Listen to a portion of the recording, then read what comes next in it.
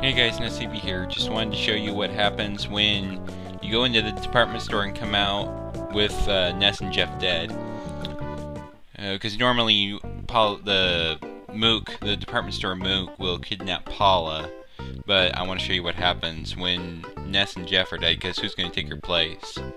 If you talk to this mouse here, he'll kind of give you a hint. Hey you! I've got this eerie feeling like there's a ghost walking along with you.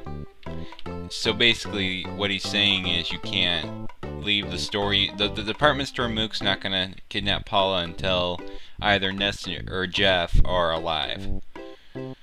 So you can try to leave, but it's not gonna do anything. I'll just go ahead and walk out, show you what happens, show you that it does nothing.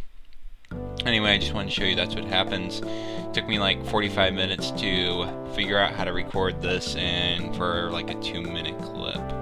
Anyway, I'll see you in about 2 days for episode 48, I believe, of Mother 3. Okay, bye.